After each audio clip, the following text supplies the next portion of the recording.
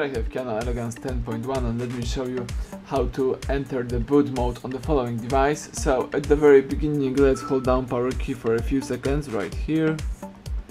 Choose power off and tap OK to confirm it. Wait until your device will be completely switched off, and afterwards you have to use the following combination of keys: power key and volume up. Let's hold down together these two keys for a few seconds. So keep holding these two buttons and release them as soon as boot mode appears in front of you. As you can see here, you can navigate by using volume up and choose options by pressing volume down. You can select recovery or normal, so let me choose normal just to quit the boot mode and to reboot our device to a normal mode. Let's choose normal by pressing volume up and confirm this by pressing volume down. So now the device is booting into a normal mode. You have to wait a couple of seconds.